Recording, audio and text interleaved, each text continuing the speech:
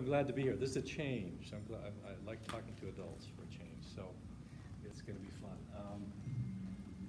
So just so I know, I don't know what you guys are all about. So how many people are full-time professional painters, artists? Yeah. How many people are teachers? The hobbyists, just do it because you love it. Okay, right. Anything else I leave out? Illustrators? Any illustrators? Yeah. What else? How about retired wannabe full-time? There you go, yeah. How many people paint in oils? Okay. How many watercolor? Yeah. Okay, my brother paints in watercolor. I tried watercolor for a while, and I hated it. It was so frustrating. It's so hard. I admire anybody that can pull off watercolor painting. So I did what? Pastels? Pastels? You do pastels? The oils or just a dry pastel? The dry pastel. Yeah. I've tried that. I like them, but they're really messy. And that bothers me. Well, that depends on what messy is. You should see me cleaning my hands when I do with oil. Right. But they stay kind of. Yeah. Anyway, I just did one a couple months ago. I like them, but it's not my preferred. You can use water to clean your hands. You have to use salt to clean them, or soap to clean oil off. So we got a range. Anybody do prints? We could prints. Yeah, I did some woodcuts for a while. Played around with it. It wasn't my thing, but it was really fun. You've got an so, ink artist there. What's that? Tell him what you do. Pen and ink. Pen and ink? Yeah. Okay. I love pen and ink. Yeah, I do a lot of drawings, a lot of sketches. And even so I was just down in the Blick before I came up here. I was talking to Blick and had to get some supplies. And have you ever tried those really big acrylic markers? Like 15 millimeter. I mean, it's like raw and it's really fun. I like those. I've done some of that. Yeah, I like doing even the bigger ones like that. So, anyway, let me just, and I'm going to keep an eye on this so I don't get too long-winded. But so when I was in school, me and two other people, we took a trip to New York City as students to kind of get a feel for what it was like out there, because we wanted to be illustrators. And some of the students from previous years had moved to New York and were living there, so we stayed with them and went around and saw some art directors and went to see the Chorus Line, and we went to the top of the Twin Towers when they were still there. And this was years and years and years ago. And just did a few things like that. And we visited a couple named Mark and Stephanie Gerber who were doing paperback book covers. She painted, excuse me, and he did the drawings for them. And she was just an amazing painter. And anyway, they were doing lots and lots and lots of book covers. And so I got this brilliant idea that I wanted to do book covers. So I worked on my portfolio, prepared things that I thought would be good for that. And then a couple years later, or a year or so later, with another friend, we went out to New York, got an apartment in what's called, it wasn't quite Washington Heights. It's the Upper West Side, Spanish Harlem, just a lot of Cubans, Dominicans, Haitians, everybody spoke Spanish. It's West Side Street, it's West Side Story. Kind of, yeah. Close to Columbia Presbyterian Hospital, if anybody knows New York. But believe it or not, rent was like, I don't know what it was. It wasn't much. We were each paying maybe $300 or something a month. We split the rent, just two of us.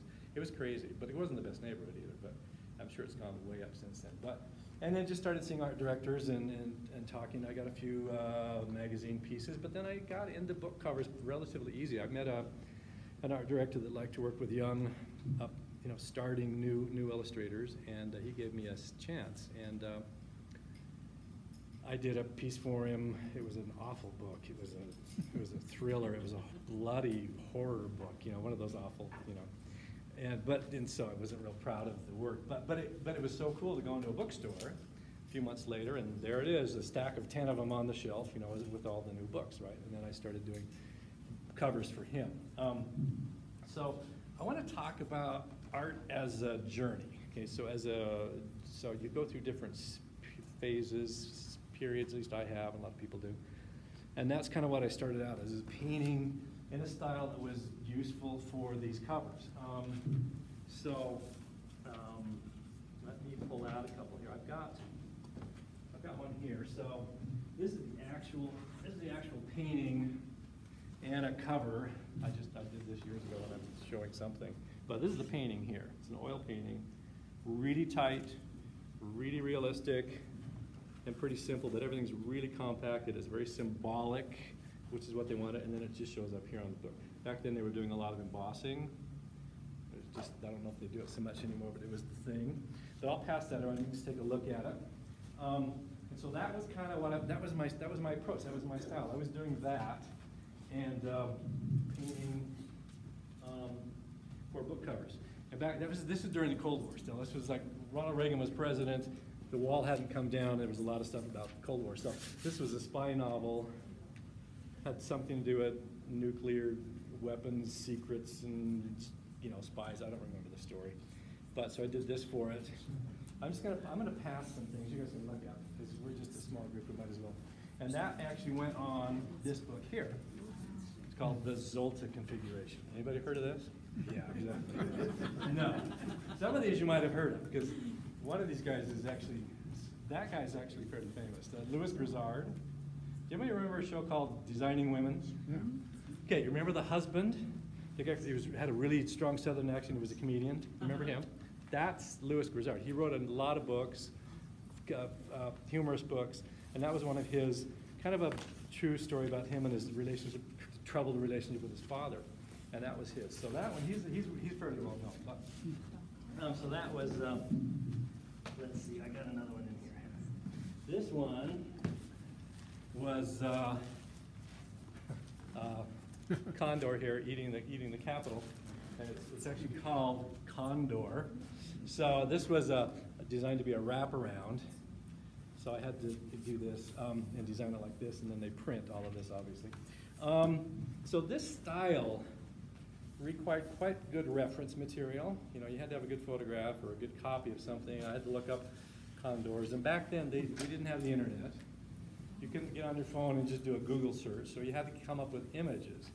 And actually, in the New York Public Library, there were so many illustrators in New York City that they had a room, probably as big as this, just dedicated to images that you could check out. So you could go in there and say, I need condors. And they would go pull a bunch of condors out. And they were on pieces of cardboard, like you'd take them home and rent a piece, it's like a lot of art, and you could have it for a week or whatever and take it back. You checked it out.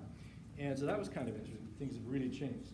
So, but that style, painting realistically like that, it got tedious because you got to take photos, you got to find photos. You're doing a lot of prep work that I found kind of hard to do. Can I ask you, yes. Does the author or the publisher tell you what they want picture of, or do you have to come? Sometimes.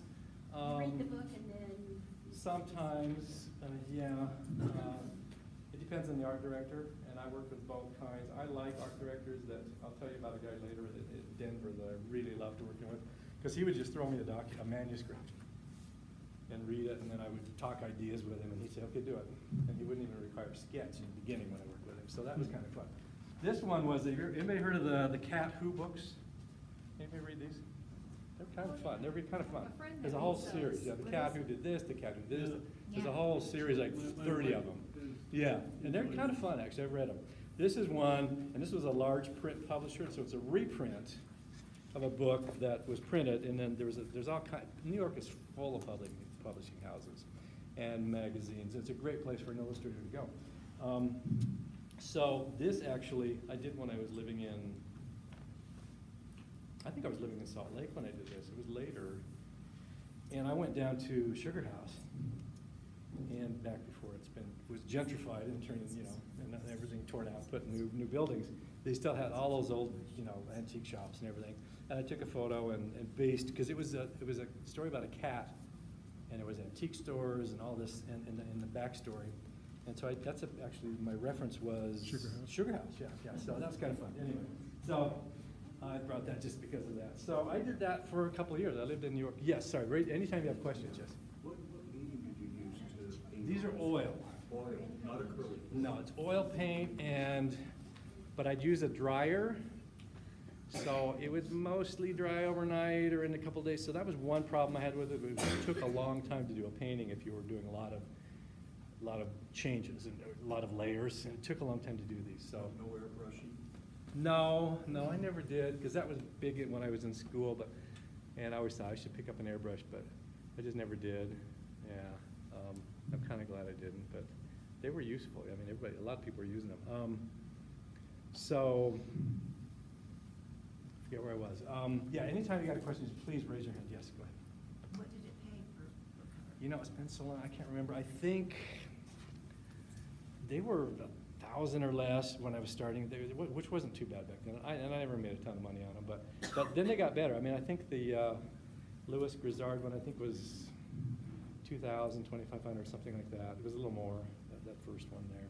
It just depended on the publisher. That's a little larger publisher. I think that's Avon Books, or I forget which one that is.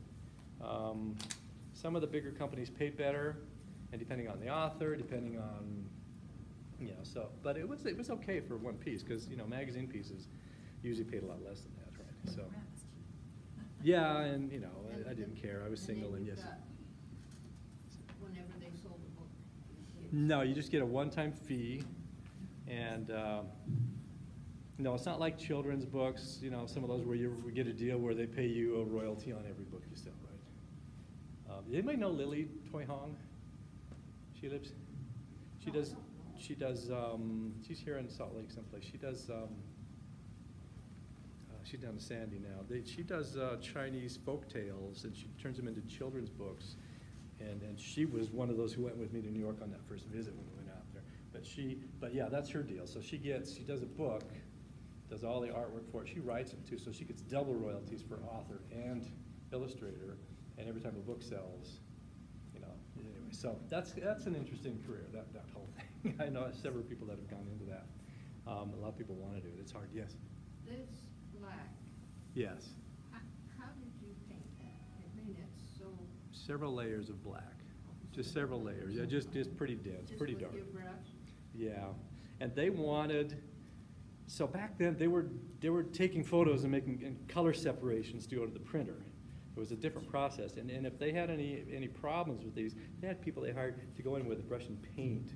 So if they had any reflections or anything on the, you know, from the photograph, they would go in and paint it out, and actually on the separations. It was they had all kinds of, the technology was so different that it was really interesting to see that. But any other questions on that? Just if you got them, raise your hand.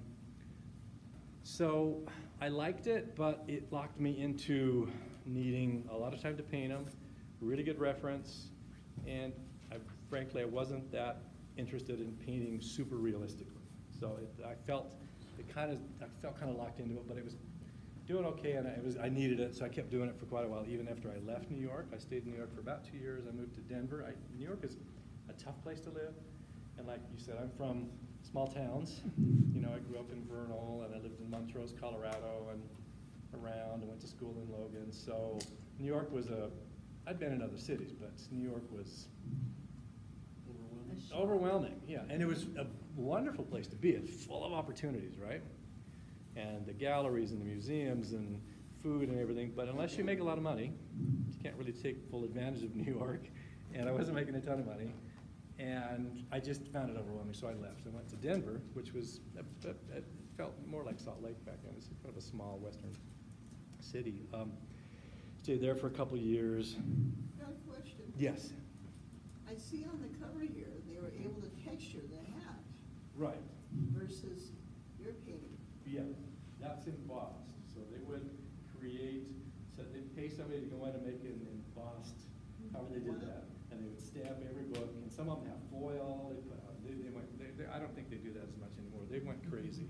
And the problem with that is, though, it rubs the art off. You get little spots where it rubs the artwork. It looks great when they're brand new, shiny, and clean and fresh, but after you read it, it's half trashed, right? So I didn't really like it, but they pay another artist to do that. So so when I moved to Denver, it was different. I still had some connections with New York.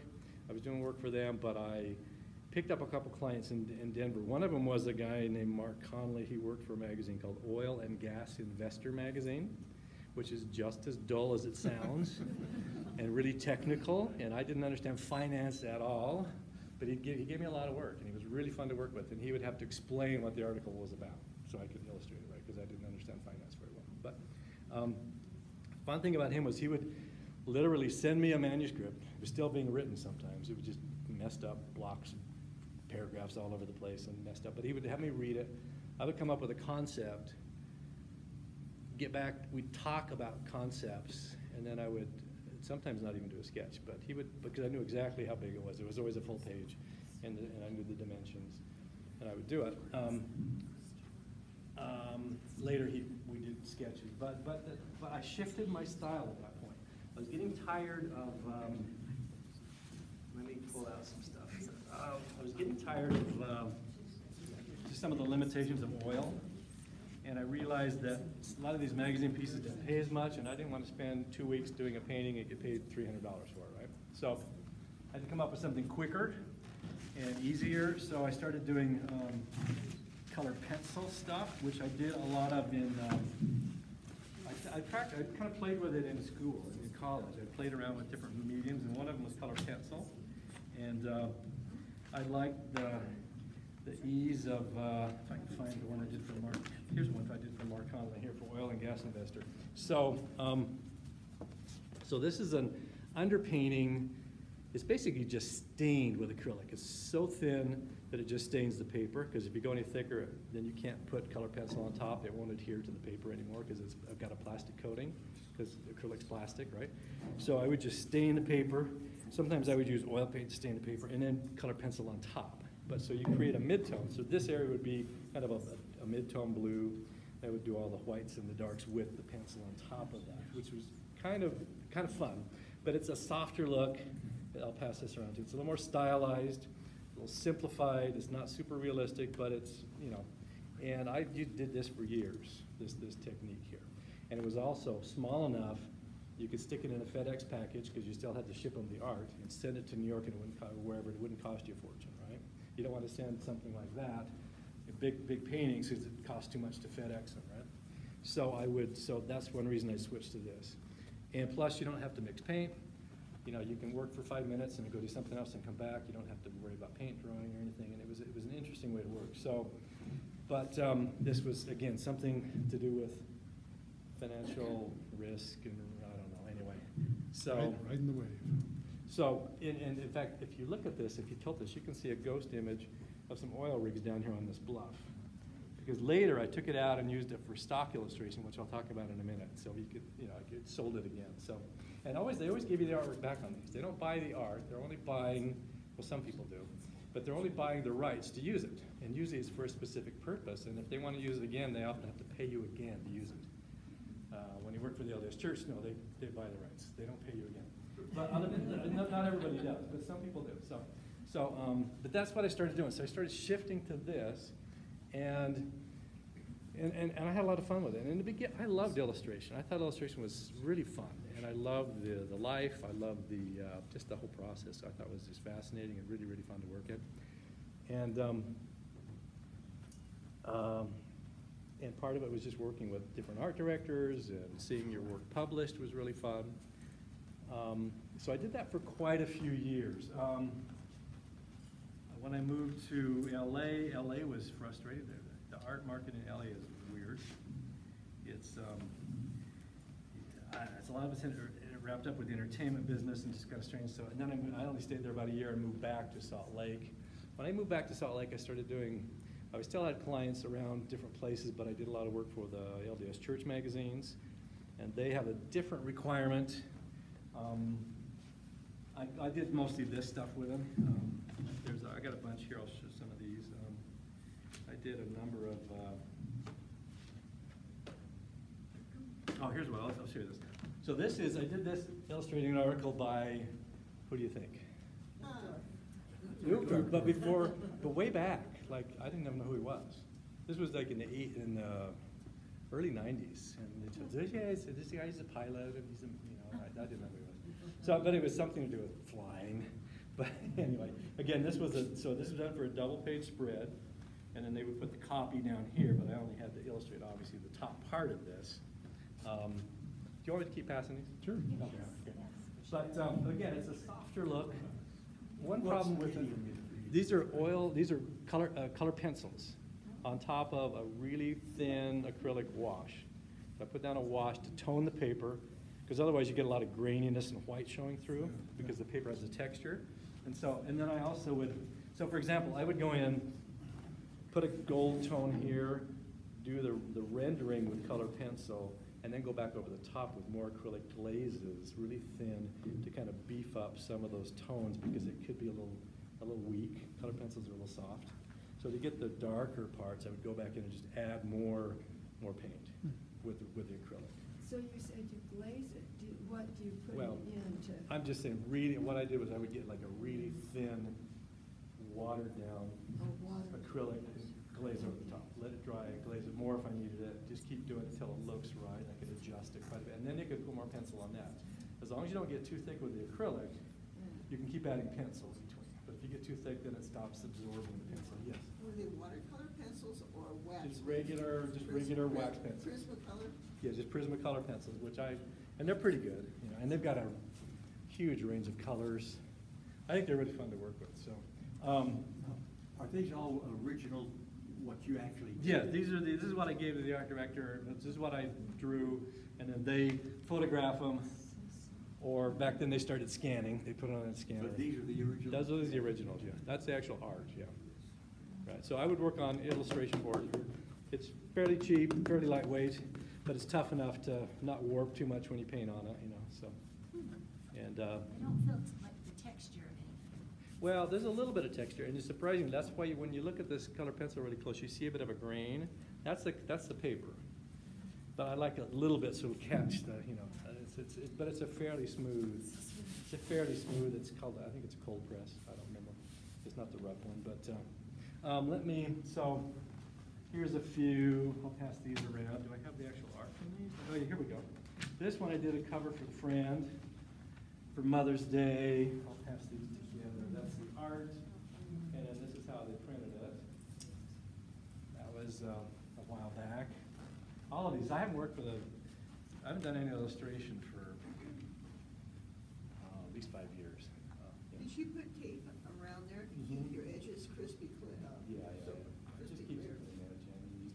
Just masking tape. Yeah, and then this was smooth enough so you didn't have to find the dips in the paper with the colored pencil. Right, Just so I that- would never use watercolor paper or anything like that because it's just too rough. Yeah, very, very fine tooth. Unless you want that look, and some people do, right? But I wanted it fairly smooth. I think I have the art for this one. This is another cover for a friend. That might have been Mother's Day also. Is that May? Yeah, so I guess they're both May. No.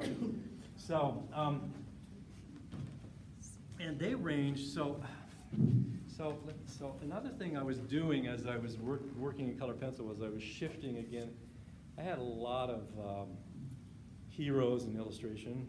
I don't know if you guys know some of them, but there was a guy named C.F. Payne that did caricatures and these distorted, kind of cool figures, faces, a lot of portraits. I loved what he was doing. And I was doing some of that. I'll show you some in a minute. But when working for the clients, depend on how your style is, right? So when I was working for the church, it was fairly straightforward. They would allow some stylization, some abstraction, but they weren't real big on distortion. You know, I couldn't get away with too much. But so a lot of it's just really straightforward like this. It was a story about a kid with I don't know, I think it's one of those stories where somebody has a famous ball that's signed by somebody and the kid goes out and plays with it. That's what this was about. And the kid grass stains on it and such, right? One of those. Yeah. So, Yeah, the sandlot. so some of them, but I was also at the same time starting to do, where did I put, oh no, do I have her? Let's see. There should be, where's my big,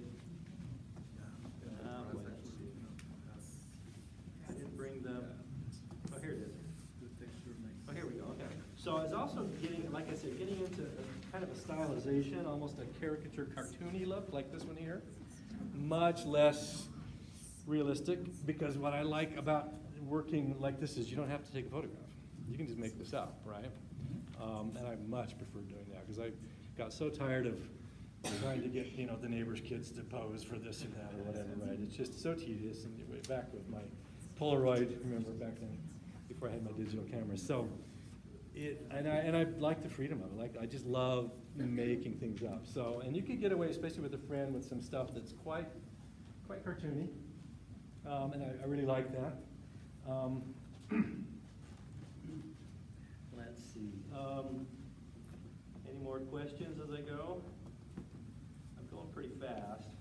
Was the compensation comparable to what you're paying for, what you're getting paid for the book covers?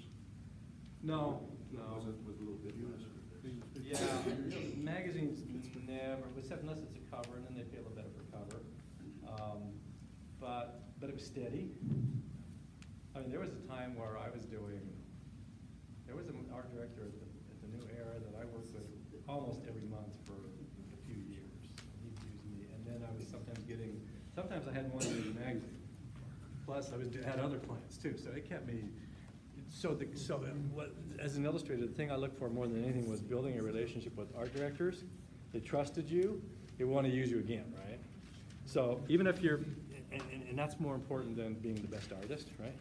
If you're consistent, they know what they're going to get, right? And that's much more important to them than sometimes you're good, sometimes you're terrible, but you're a genius or whatever, right? You know, When you go to McDonald's, you're the one Burger King. Exactly, right. So they love consistency, and you got to be on time. Well, You got to, you know what I mean. They look for professionalism. So, and now as I'm doing work for galleries and working and getting to know people that often it's the former illustrators that galleries love because they know how to deliver a consistent product on time.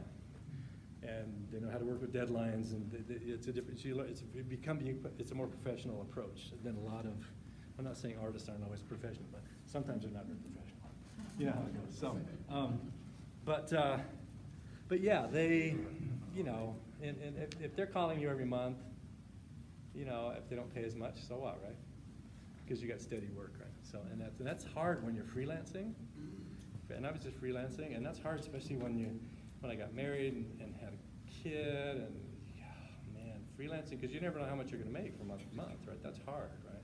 So consistency, clients that want to use you again and again are really, really, really important. So you bend over backwards too. And that also means that they call you, you know, when you're ready to leave town for a trip and say, can you do this in 3 days? And you say, yes, of course I can do that in 3 days, right? Because you're on call, basically, which is the downside of being a freelance illustrator is you got a lot of freedom, but you don't when they call you and want you to do something, because you generally, if you're like me, I needed the money, so I had, yes, of course, I'll fit that in.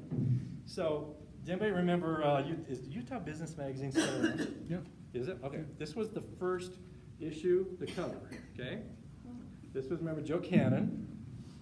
This is a caricature of Joe Cannon. He was the publisher. Rod Decker. And Rod Decker gave an interview, and that was incorporated in the first issue. I don't remember, Joe Cannon was talking about his ideas for what he wanted the magazine to be, and Rod Decker was being Rod Decker. And so that was just kind of a caricature. So this is the kind of thing I could get away with. I loved doing if I wasn't working for somebody who was pretty conservative, right? These guys would allow me to get away with this, right? So that was kind of fun. I love doing this kind of stuff. And that actually won an award someplace because it's framed, and I sent it out to California for a show. It was, I think, the Society. Remember the Society of Illustrators in New York? Maybe you guys don't know that big. It's a good group, and it was cool. And I lived in New York. You could go down and see their shows, and they had, I mean, all of your heroes would be on the wall. You could go up and look at their art. It was really fun. LA had a group similar for a while, and that's what this was. That one there. So that style I really got into. I really enjoyed working in that kind of stylized, caricaturized, whatever you want to put it, look. This is another one that's kind of that way. Remember the movie Glory? About black soldiers in the Civil War that were fighting for the North. They made a movie. This was for Scholastic magazine. They had a story about the same thing, just talking about those soldiers. And so I had to look up, you know, try to get the swords and everything as close as I could. But it was really zoomed in and cropped in really tight and stylized and distorted just a bit, as much as I could get away with, right? So I like doing that. So that, I did that for quite a while. For a while I was doing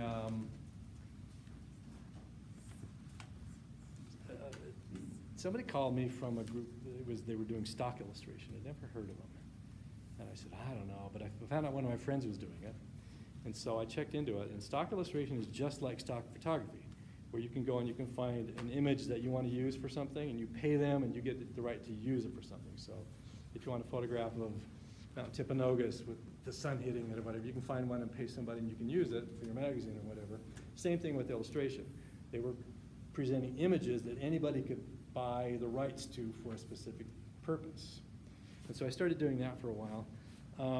And it's pretty good. I mean, they would do all the marketing, everything, and send you a check for half of it, right? It was good. And they could sell the same thing 20, 30, whatever times, right? The same image. So, but what I found was, again, it was kind of limited in that it had to be kind of specific, but not too specific, right? So like that one I had of the guy in the, riding the wave, wherever that one was, right? Has anybody got that one? That one there, right. So this one here, this was done for a magazine, like that. I got it back, and then since I owned the rights to it still, then I could turn around and give it to the stock illustration company. I took out the rigs, so it'd be less specific, because nobody's gonna want oil rigs on their bluff back here if they're writing about something else.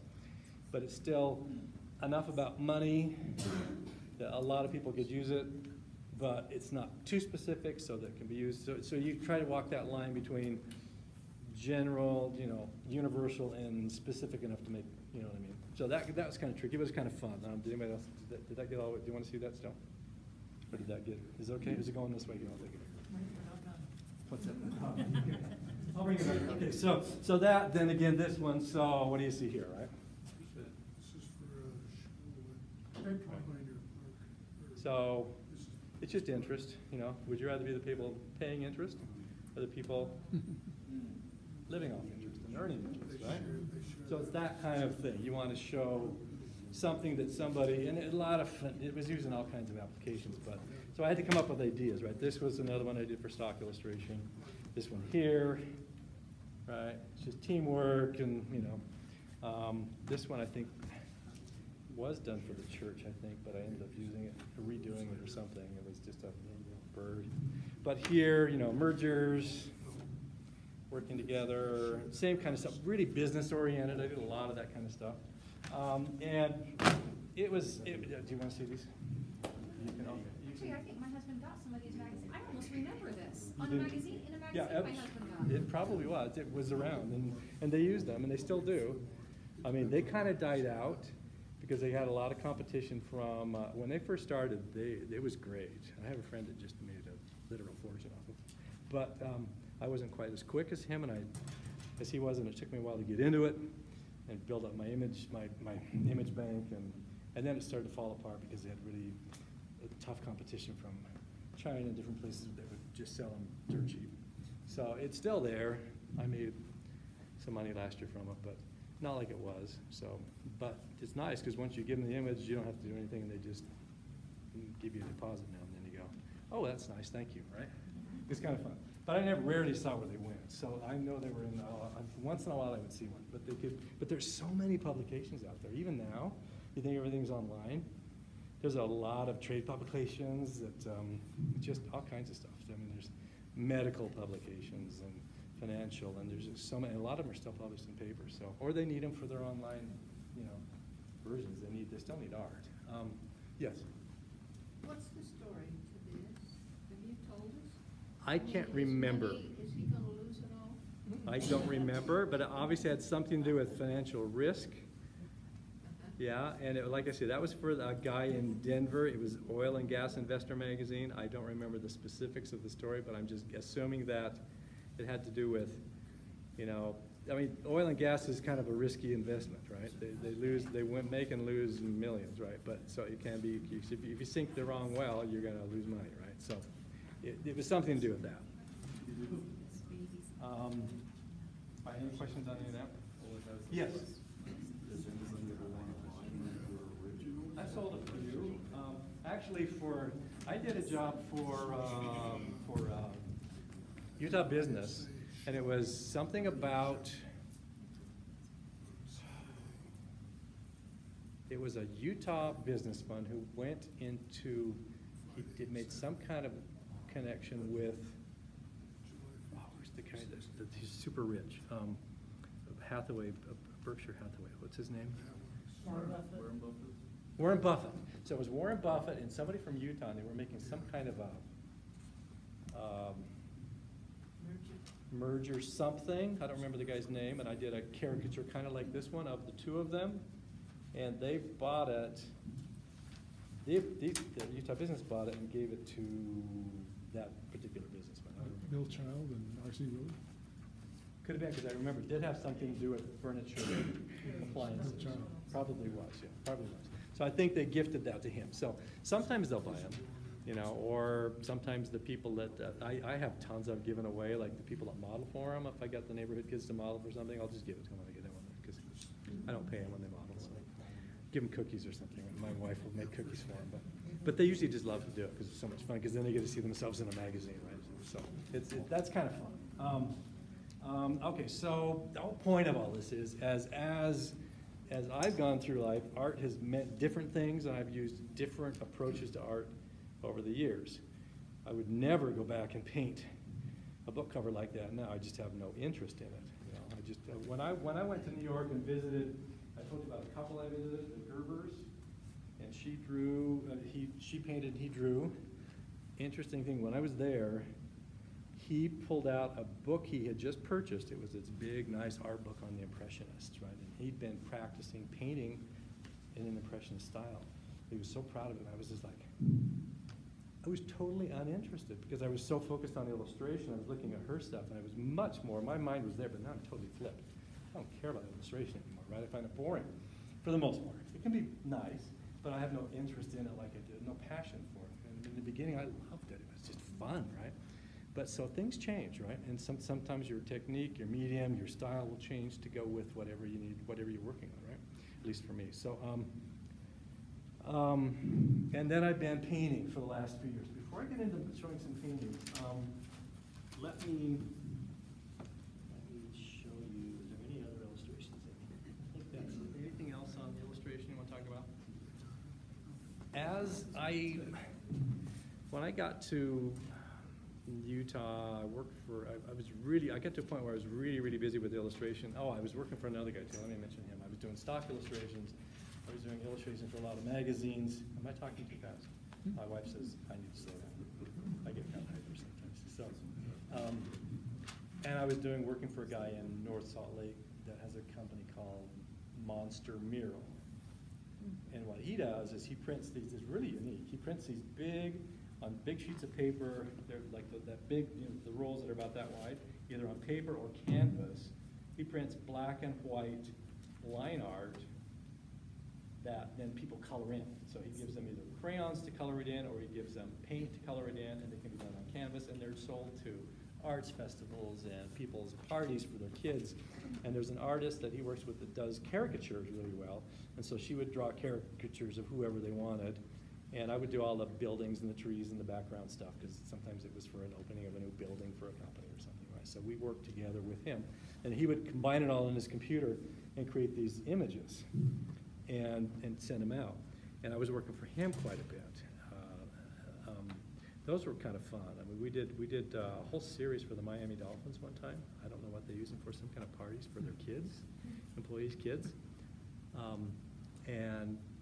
But you know, it was kind of fun. We did one for the Philadelphia Museum of Art.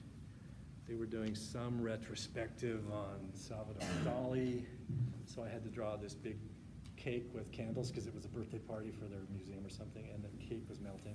You know, that was kind of fun. That's the building in Rocky where he runs up the steps. Remember in the movie Rocky where he's jogging and he runs up the steps and back? That's that same museum. Anyway, so fun stuff. That was kind of fun. So I was doing a lot of stuff, but I was getting kind of burnt out and really not enjoying it, and just got to the point where it was like pulling teeth to produce an illustration. And this style, this pencil style, takes a long time. Even though it's faster than oil paint, for me it's pretty tedious, especially if you have to cover a big area with pencils. It's like, it can take forever and ever. And I just got burned out on it, yes. You do that now on a computer. You could do it on the computer, yeah. And I never wanted to go computer. I just don't don't like working on them. I don't like keyboards, and I like, yes. Do you use airbrush? No, I never did, no. And that's another way to speed things up, but I just always liked, and so when illustration started changing and things went more digital, I was getting kind of tired of it. 2008 hit, stock illustration took a dive, the church started using, they restructured and stopped using so much art. Things just sort of, and so I was kind of sick of it anyway, and I started looking around for other things, and I knew I couldn't make enough money selling paintings at that point to just quit working and do that. So I actually ended up going and so I started working at a school. So now I teach art. Our son was going to a charter school, and my wife was working there as an aide. And do you guys know John Barry, Utah painter, abstract? No? Okay, I'll show you some of his stuff in a minute. His wife was working there, and me and John were really good friends. We'd go out painting all the time, and he said, you could sub. He said, I go in there and sub sometimes and make okay money, right? So I started subbing, and then I started working. Anyway, it just worked into, so now I teach middle school. I teach ceramics and drawing, and a lot of the younger grades too. So I teach pretty much all day long, and I also fill out a few of my hours with special ed classes with a small group of kids for that. So I do that now, and then I paint on the weekends or in the summer or whenever. And working as a teacher gives you a lot of time off, actually. So, and I really want to paint by the time the weekend comes. You know, but have you ever had where you're tired of painting, and you know this makes me, I'm really always ready to paint when I get to paint. So that's a good thing. I'm excited and ready to go. I'm trying to build a painting career that when I retire in a few years, that I can hopefully make enough money to supplement my Social Security and all of that, right, and my IRAs and all that stuff. So, but that's a slow build. It's a process. You know, selling in galleries is interesting, and it's inconsistent. So some people make really good money at it, but so that's my goal. But so with painting, I'm going to run through some slides first. I want to show you something that I show this to my 6th graders. And I'm going to ask you a question I asked them, okay? So let me see if I can get this to work, and I know this slides somehow. Where's that?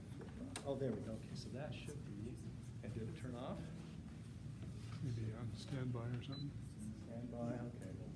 Let's see if we can get this to work. I am low in technological stuff, so if anybody's good at this. All right. Hide this.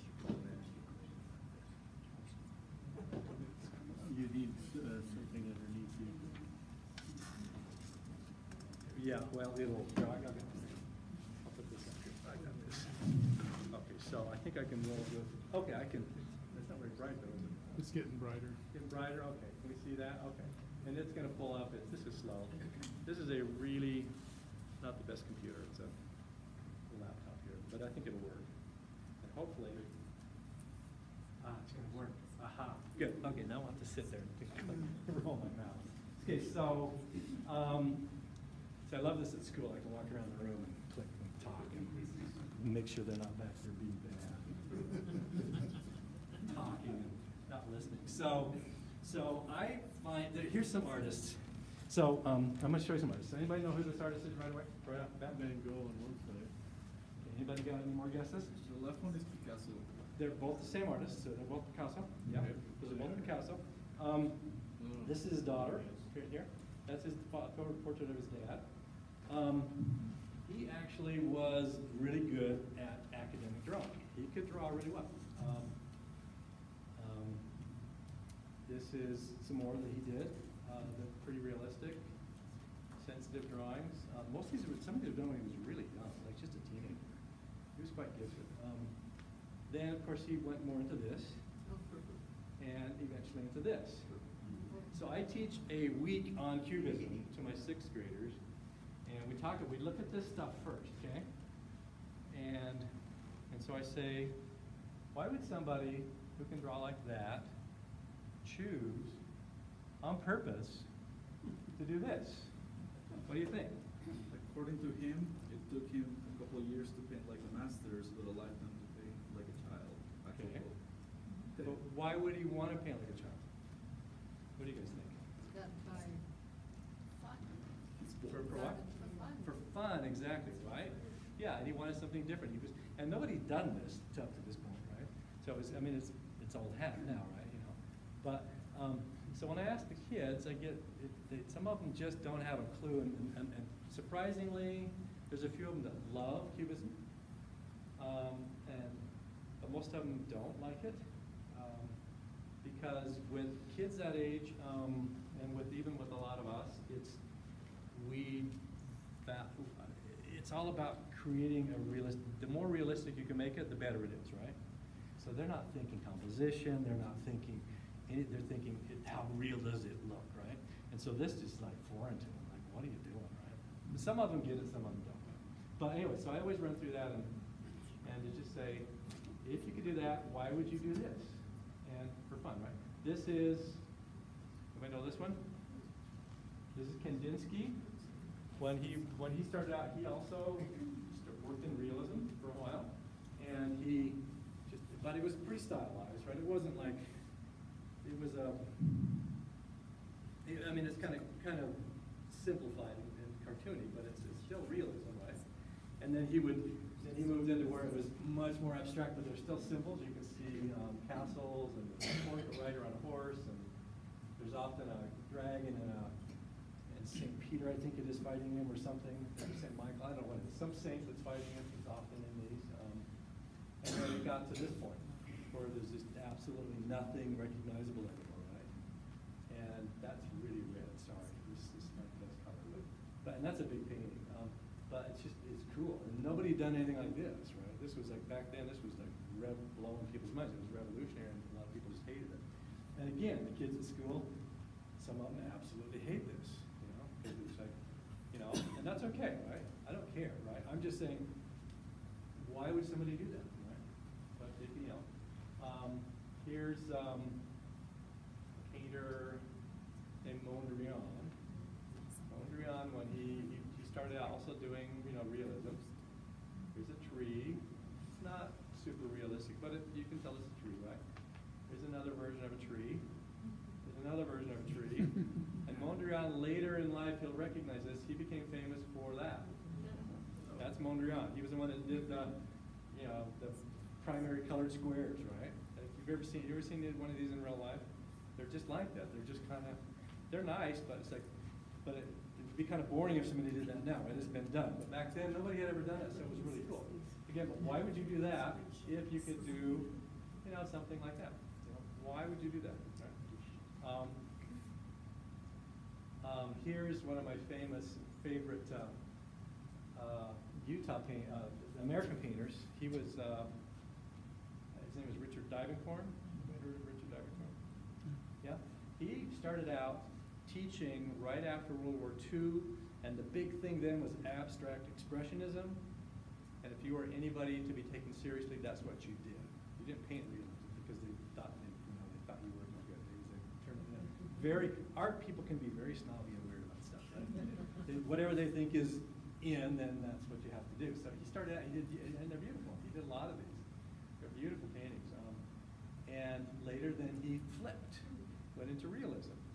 Now they're not strict realism, but it's based on a landscape. It's a landscape. Like here's a city in California street that's one of his more famous ones. It's a bad reproduction, sorry. And again, people, he painted for a number of years he did, and they're beautifully designed. I mean, I love these shapes are just gorgeous. I think the colors are beautiful. It's realism, but it's realism with a tweak, right? And for me, that's my sweet spot. I love that somewhere between realism and abstraction, there's all kinds of room in there, and it can be really fun. It's hard to find it so it works perfectly but this is, I love it. To me, that's my favorite thing about art, is finding a way to tweak realism so you can have fun, right? Yeah. So for me, that's more fun. If I were to paint that realistically, I would not like it, personally. And then he went back to abstraction later in his life and did this whole series called Ocean Park. And these are great, big, beautiful paintings of just this real stripped kind of, they're scrubby, but they're broken into pretty, geometric shapes. He did this for a long, long time too. So why would he do that? He went from that abstraction to realism, back to that. Anyway, here's John Barry. John Barry was a friend of mine. Is a friend of mine. He lives in St. George now. We'd go out painting a lot. We'd go out playing air painting.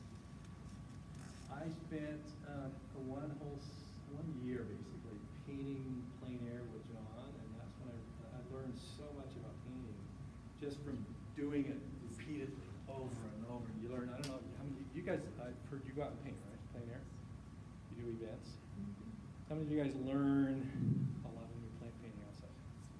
Colors. Yeah, colors. You see colors like really good, and it's just you can learn so much from painting outside. It's frustrating and hard sometimes, but it's so. And now I don't think that was a plein air painting, but he did. And I learned so much that year. I loved it. It was really good. And I've kept doing it ever since. I love playing plein air. This is what he was doing a few years ago, and then he started. Moving a little more into abstraction. You can tell what it is. It's mountains and hills, but it's abstracted, broken up into.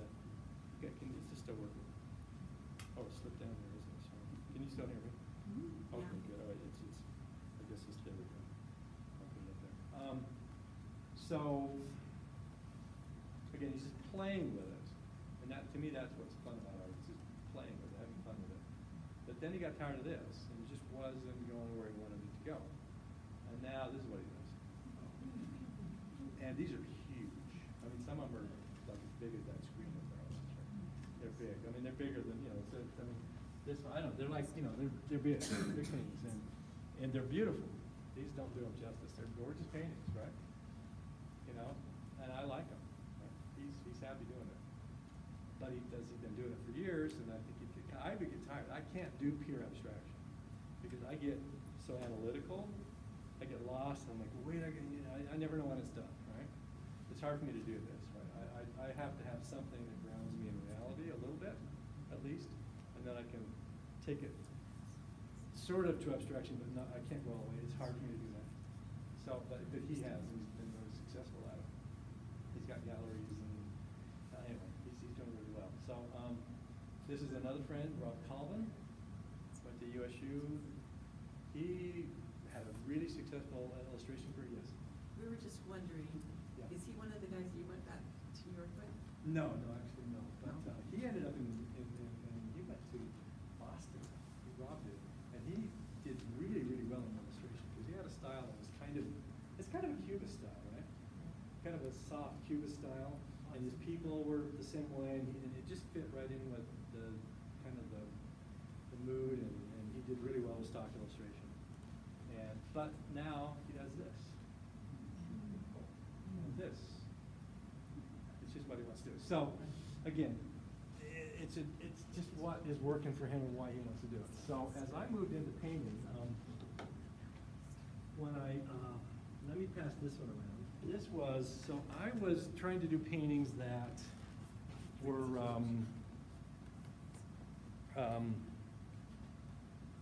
kind of, here we go. Let's just kind of like this, kind of stylized, kind of a character, a little bit, not too strict realism, but based on realism, just kind of being playful and fun. And I was doing this kind of stuff, right? I'm going to pass this around, just let you look at the surface of it. Isn't that what we call it, the Three Gossips? That's the Three Gossips down in Arches. Yeah, it's down in Arches.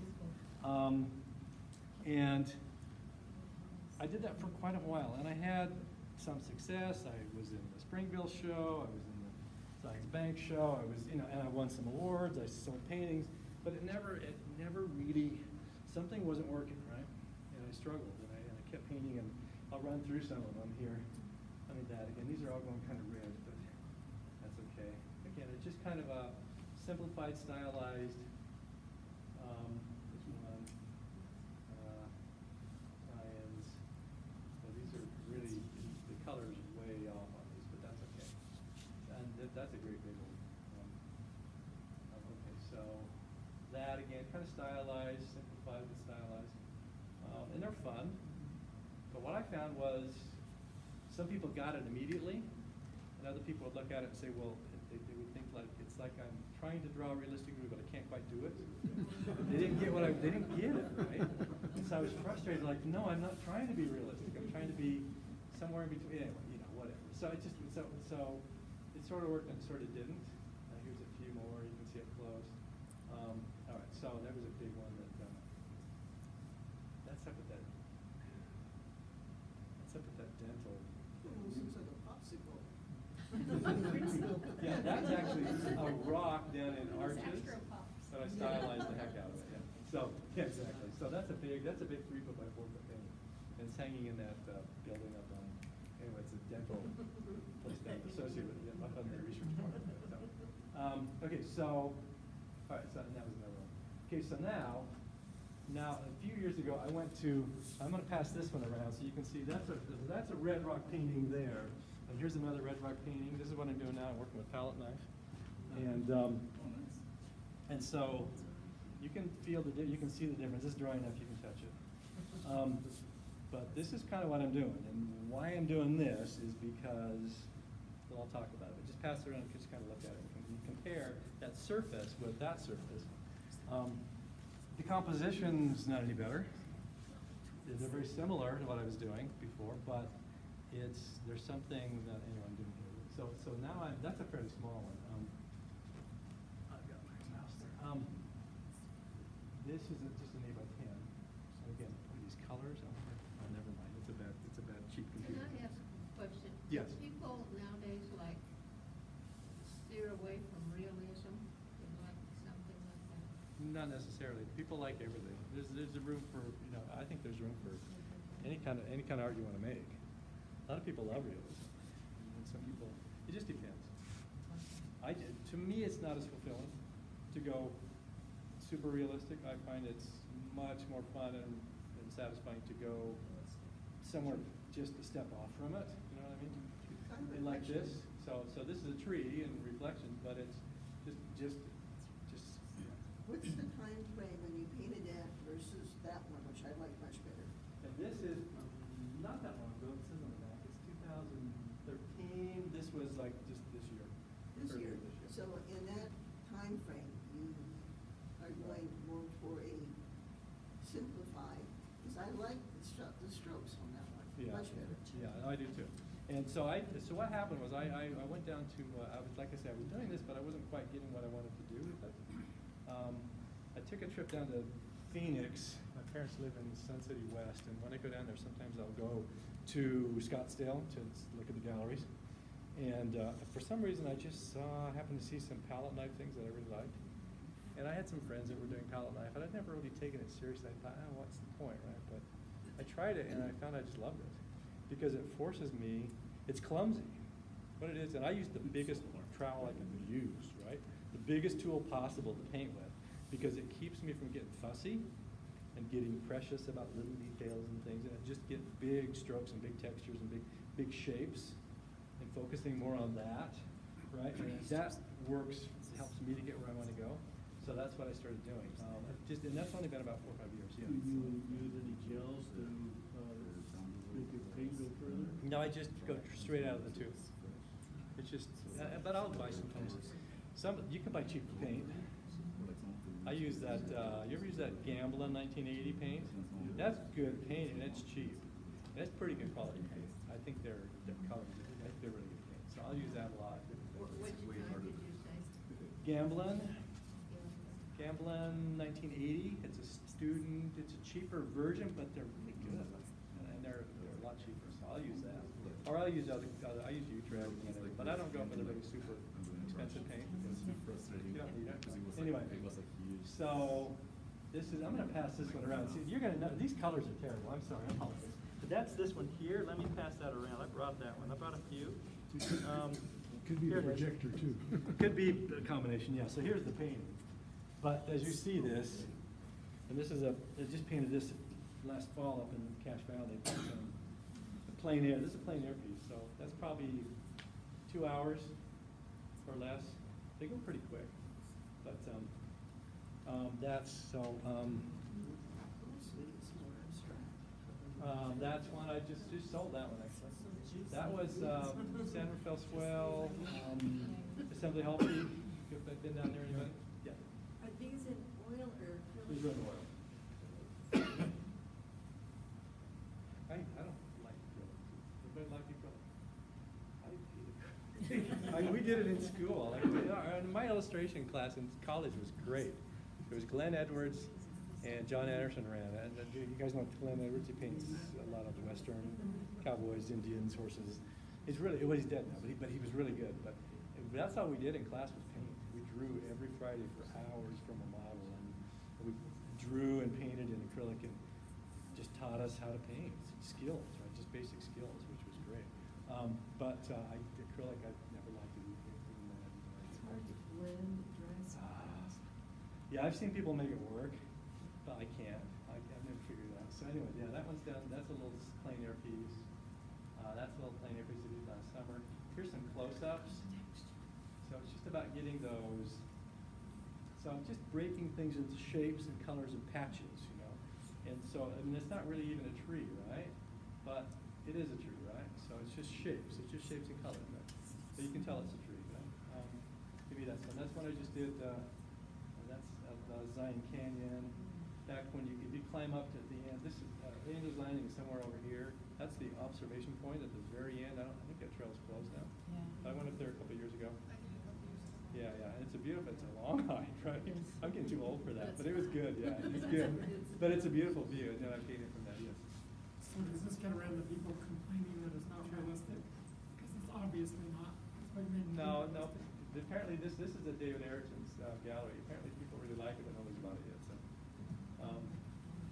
What kind of board is this? what's that? That's just a commercial. There's a place called Raymar Art. There's a little panel on the back you can see the tag. Oh wait, maybe that one isn't. Some of these I made myself on Gator board. Yeah, it is right here in the back. So these are, I like them. They don't warp. And they make them either with foam core. I don't know if they make the, or this is on some kind of particle board, but they don't warp. They're good. I like them. Can you bake them? Bake them? Yeah. I don't know. What, to dry them faster? To get certain textures, when you want the outer layer to dry but not the inner. You could try it. I don't know. Yeah. But on normal canvas boards you can, but I don't know if the material will. Yeah. Again, it's kind of a particle board, so whatever you could do with a particle board might. Yeah. Is this walls and influence with this thick paint? No, I know It can't. seems I know quite a lot of- colorful. Yeah. So you haven't, that hasn't inspired you? No, but there's lot of palette painting, kind of similar. Yeah. I got all kinds of influences. But You paint a lot with Brad Tier, don't you? Brad Tier, and he paints in a real thick, super thick, but his stuff sticks out that far from the canvas. Crazy. He'll go through on some of his big paintings $200 worth of paint. It's crazy. I don't do that. But there's another little one. There's one up Sardine Canyon, and again a close up of it. So I'm just trying to. It's almost like Cézanne, how he gets those patches. You know what I mean? I like that kind of a feel. This is one I just did a couple weeks ago, early spring, down around south end of Cache Valley. Here's one. I'm going to ask you guys a question in a minute because I got some compositional questions on this. I want to see what you guys can tell me. Here's one I did. I don't usually do these river scenes like this, but this is one I really enjoyed of Blacksmith Fork River, early spring, before the leaves fully came out.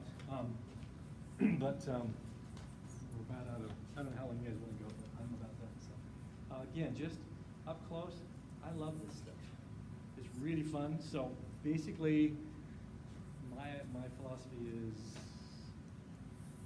if I'm enjoying it, hopefully other people are enjoying it. And I seem to find people like, I want it to look like an object, right? I don't want it to be like the one of the three gossips. I think it's a fine painting, but when you get up close, you're not rewarded the same way as you are with this, because it's got such a smooth surface that, and I didn't used to be that way, because I did illustrations for years, and surface doesn't matter, you know, it's just a photograph, and, you know. But when I'm doing paintings, you know, there's something more tangible about this, more physical people, it's more appealing, and I got much better response from this than I did from the other stuff. So I'm getting better response and selling better. So, yeah, there's one I sold last spring. That one, that's blue, not nearly that red, but you can just see up close. Again, it's not a tree, it's just a blob of paint, right? But it's a tree, right? So, that one is Snow Canyon. If you went down to Snow Canyon to the overlook, and that's looking north instead of into the canyon, but right there on the edge of the canyon. And somebody, a friend of mine bought that, and she had gone down there. Sometimes people make really interesting connections with paintings. Her husband passed away, and the last trip they went on together was to Snow Canyon, and they went up there to this place, and so, she had that painting. So that's kind of cool to do that. I did a painting of that exact same Did you really? scene down there. Really? Looking north right there? Uh-huh. Yeah, I love these Navajo Canyon, and Navajo sandstone, that cool, that's almost like caramel colored stuff, right? But again, to me, a lot of it is just about these little dabs and dashes and playful with this just swoosh of paint with clouds. I just find it fun, really, really fun. Yes? Do you use a specific shape of the palette line? Oh, I try all kinds of them. But I have 2 or 3 that I like a lot. They're just the typical. But my favorite one's pretty big. Actually, I bought a trowel, just since I'm not really sure. Trowel. But I usually don't go big enough for that. But I usually pretty big. I have a few little ones, but I've tried a number of different shapes, but it's just about whatever feels comfortable. Yeah, and they make thousands of, not thousands, but dozens and dozens of different kinds of shapes. But again, it's about, a lot of stuff is about the composition, but it's within that composition are lots of little tiny compositions, right? Lots of little shapes. So really pay attention to my shapes, colors, patterns, and that's it. So I'm going to ask you, any questions on any of these? Yes. Do you sketch it out first on these palette knife ones, or you just? When I'm plein air, sometimes I'll do a really quick pencil sketch just underneath, and then just start blocking it in, and not a lot. Composition comes pretty easy to me, so I don't fuss about it. I used to really just obsess with it, but I don't so much anymore, because you can always just scrape it and move it. And like if you're working here, right, and the trees are too high, you just scrape them off and move them down. It's pretty easy to adjust with this stuff, yeah. Yeah. How long does it take for a painting to dry? A couple of weeks when it's thick like this, depending on the white and different colors. Some colors are really slow, but usually, a couple, 2 or 3 weeks, a month at the most. Not too long. You don't use dryer? I don't use any dryer. I don't use anything. I just go straight out of the tube and paint. And if I'm outside, I don't like to paint when it's cold. On a warm day, it's too wet anyway, because that oil warms up and that linseed oil in the paint, and it's like, it gets really juicy, so almost too much sometimes. But anyway, so let me turn this off, and I got one I'm going to pass around, so just turn it off like right here. Do you use the linseed oil? I don't. I don't use any medium. Nothing? I used. What, 2 times? 2 times. There you go. Okay, perfect. Thank you. I used to, when I was doing these illustrations, because I wanted them to dry quicker, I used several different kinds of drying mediums, and they help a lot. But I don't like the smell of them if I'm inside. And that's another good thing about palette knives. You just wipe off and you're done. You don't have to get the turpentine out. And the colors, man, you can take a palette knife and get it full of paint and just slide over the top of that, and it won't even pick a penny of that. If you do it right, you won't pick any. You can do these, or you can drag it and make it blend in and create these really cool, it's fun. More than one color onto it, and just do some awesome things. You don't know what's going to come. No, it's very spontaneous, and that way, because I go out painting a lot with my brother who does watercolor, and he started doing some palette knife because the spontaneity that palette knife gives you is not the same as the spontaneity in watercolor, which is a totally different, it's a beautiful watery thing. But this gives you the chance to create a lot of spontaneous effects that he really likes to, and I really like too. So it's just, a lot of it's just the pressure of the knife. did all kinds of different things. But I wanted to ask you guys, okay, so I have 2 or 3, and I asked my friend Brad Tier about this too, compositional problems with this that I'm gonna fix. Because often I'll get them home, and I'm not a purist, unless I'm doing a plein air competition or something. I'll take them home, if I wanna work on them, I'll work on them at home a little bit too. So, anybody see anything here that, can anybody see it? Or is it, how about, to put it up here? Is that better or worse? Better? Okay. If you slide that back a little. Yeah, so I'll roll this front. back if I can do that without knocking. So you're not happy with this painting because there's a compositional issue? Well, I'm happy with it, but there's a couple things I want to improve. I think a few simple changes will improve it. That left side. But yes, what do you bothers me. think? There's a lot of repetition in your shapes. Okay, yeah, The like, trees, the trees are trees, the same, right. The 3 peaks are the same. Right, yeah. That, and that, yeah. Okay, those are repeating. I try to avoid shapes that are too repetitive. That one and that one are pretty close. That's not what bothers me, but yeah, because the top is, because the top is different, so I'm okay with it. But this shape's kind of bothers me because it's too round, maybe. But any, With alternating colors, it's like A, B, A, B, A, B. right here, right here, here, you mean? Yeah, that's one of my issues is this span of trees. Okay, I think it needs a different green and then a medium, a mid-tone between. I didn't get enough mid-tone between this bright and this dark. Something to break up. They're a little straight across. They could have some a little more variety there. Yeah. I'm thinking the top of the houses, besides those double peaks, they're too flat. I mean, they're more. Right. Well, To me, it's the Wellsvilles. They're pretty, but yeah, you're right. They do that for a long ways, but yeah, no, you're right. So, okay. Anything else? Yeah, There's that's something fine. specific. There's a couple of really specific things. the sky's not bright enough. The horizon's right there. What? The horizon. Here? That bothers you, the line in the middle? Okay, yeah. That left side, it just kind of, and I Over don't here, like it. yeah, over here, over here. Yeah. What are you doing here? Right there at the mountain. So it should be straighter? I didn't know there was so many mistakes. No, it's okay, because so what's really funny is, so I actually like this, but I'm a little puzzled what's going on here. okay, so, and it doesn't, yeah, exactly. So I take it over, and what's funny is I'll take it over and I'll go to my friend Brad Tier, and he'll ask me for critique on one of his, and I'll critique it, and we see totally different things. Everybody's gonna see, but sometimes they're the same, and there's a couple things we both found on this that bother both of us, and nobody's hit on it yet. Well, except this. But This- I like that, the colors, I like that part. What bothered me right here, can anybody see what's right here? Yeah, a little Why does that bother? irregular Well, edge. It's pointing you out of the painting. dragging out, this is the brightest and darkest thing, and there's such an intense contrast here. It's right on the edge, it's just taking you off. I think I'll soften this a little bit, this whole thing. This was just kind of a little dirt gully, it's kind of almost like it's part of a canal there that, and weeds, and it can be whatever. But it's unfocused enough, it doesn't drag me out, it pulls me towards. So it's pulling you in, yeah, so, okay. And there's one other thing that, I'm really bothered by this stroke right here. Because it's so,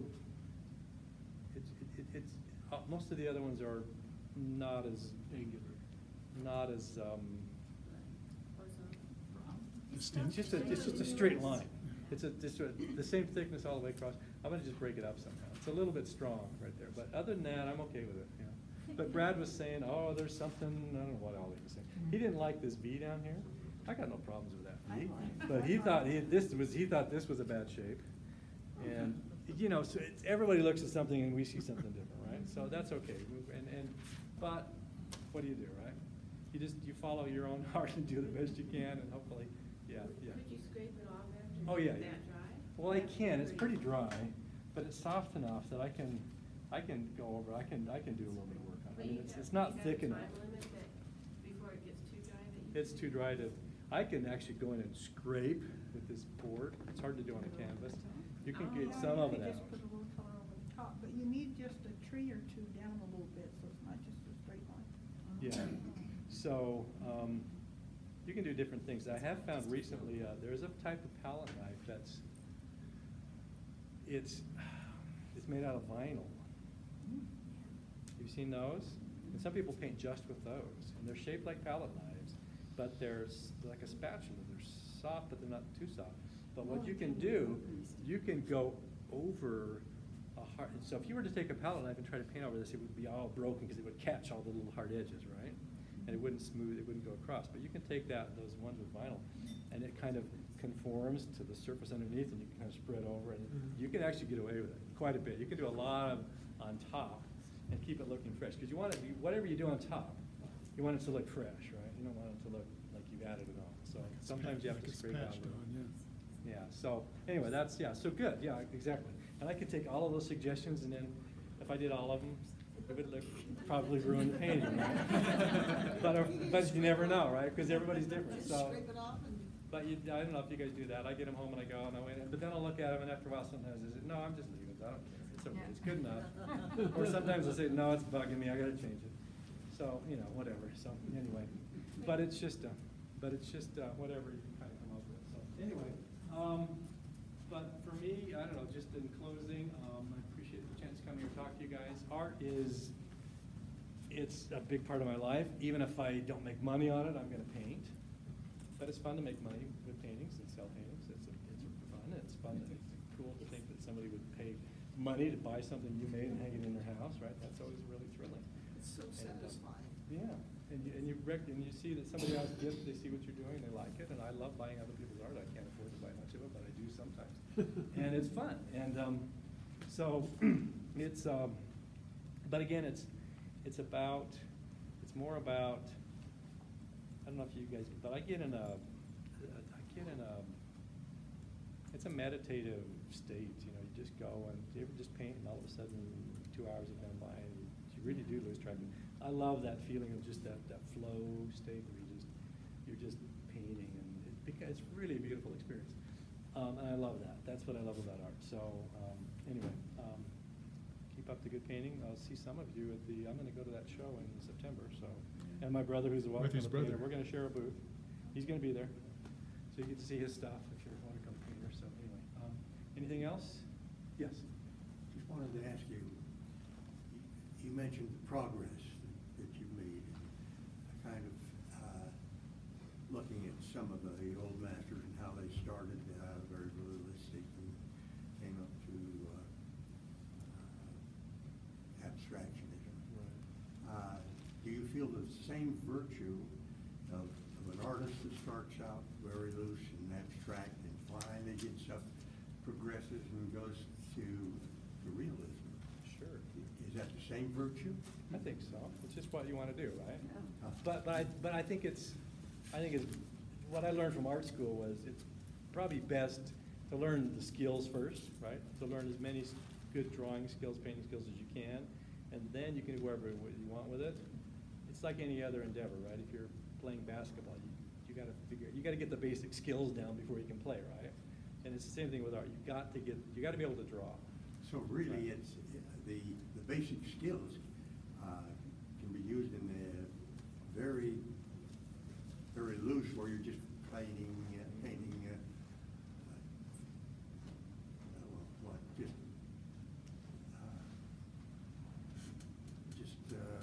Having fun. shapes. Yeah. And you place them in your painting the same way that you would do for a fine painting, a realistic painting. Exactly. So you use the same skill. Yes, still got to worry about composition. You got to worry about all those things, value, all those things. You know, John Barry, the guy I showed you, that was a friend of mine that's doing the big abstract ones. That's not easy, right? I mean, anybody can pull off, just like anybody can take a great photograph if they're lucky, right? You just have to push the button at the right time, right?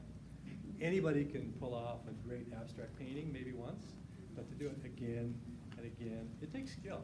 There's real skill that goes into that. And you have to know what you're doing. You have to know what you're trying to do. And it's hard. I find it terribly hard. I think it's harder to do a really good abstract almost than a realistic, because I never know when I get lost. I get lost. But other people love it. So. How about like Pollock? Pollock? Pollock. I think he was lucky that he found that style, because if you've seen his paint, I don't think he was that good. But I mean, and he actually, when he died, he was kind of searching for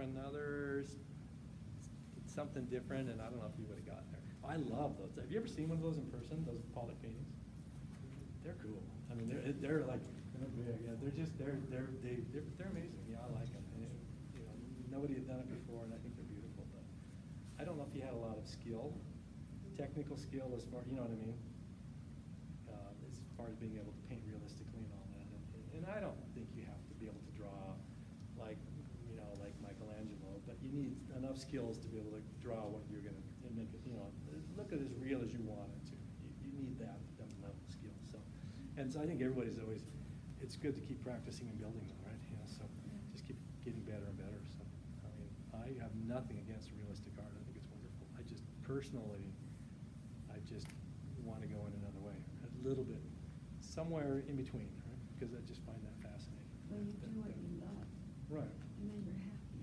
Exactly, and hopefully other people will see that and respond to it. Yeah, the Antique Roadshow. What's that? At the Antique Roadshow.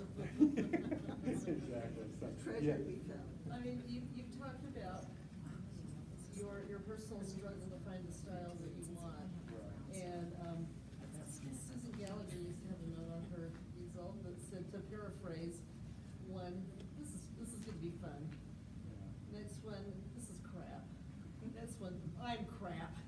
And then at the end, this is fun. You know, I mean, I think we all go through that, even, you know, sometimes with individual paintings, but trying to find who we are as artists and find that sweet spot. But, It's a struggle, man. It's Yeah. hard. You question yourself. I think if you're not questioning yourself, you're not really thinking.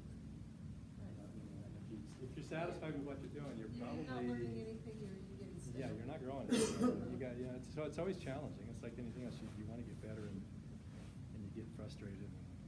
But it's worth it. I saw something on Instagram a month or two ago and it said, I think it's a great saying. It said, no more boring paintings, right? Don't just try to repeat yourself and do the same thing you've always done and, you know, make it, because it's safe and to It try it, you know, sells. just make it exciting. So, and you might fail a lot, but anyway.